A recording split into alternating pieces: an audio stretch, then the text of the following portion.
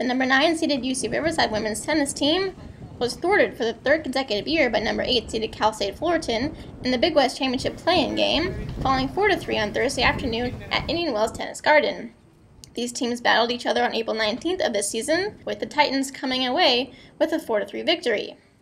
On Thursday, Cal State Fullerton went up 1-0 in the match by winning 2 of 3 in doubles. The Titans won at number 2, 8-3, over Natalie McKay and Kat Saltarelli, but UCR's Kate Bergeson and Courtney Pettigallen won at number 3, 8-5, to even things up.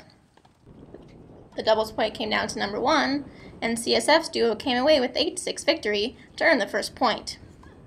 In singles action, the Highlanders quickly won at number 4, as McKay won 6-4, 6-0 over Mallory De La Cruz. Jamie Rainey lost at number 1, 6-0, 6-2, but Taylor Rainey defeated Monica Rodriguez 6-2, 6-4 at number 3 to tie the match at 2-2. Pettigallen then came through with a 6-2, 7-5 victory at number 5 for UC Riverside as they went up in the match 3-2.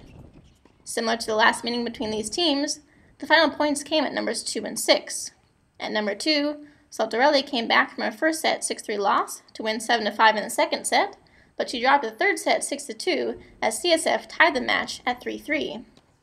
Bergeson took her match to 3 sets at number 6, losing 6-3 in the first set but winning 6-3 in the second.